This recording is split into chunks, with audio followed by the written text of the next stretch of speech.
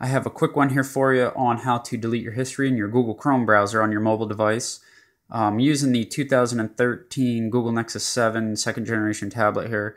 So we'll go ahead and get started, and we want to go in and find our Chrome browser. So go to Chrome, and then you want to go over, once you get Chrome open, you want to go over here to where you see these three little boxes here. That is considered a menu, and go ahead and select that. Select history. You're going to get a list there with all your history. What you want to do is down at the bottom, select clear browsing data. And then all this wonderful stuff is going to be deleted and cleared. So make sure you select all the check boxes. Click clear, and that went ahead and deleted all the history in my Google Chrome browser. So you can reopen, and you will see it says no history entries found.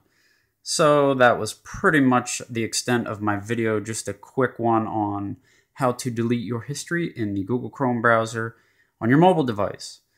Thanks a lot for watching, guys. Have a good one.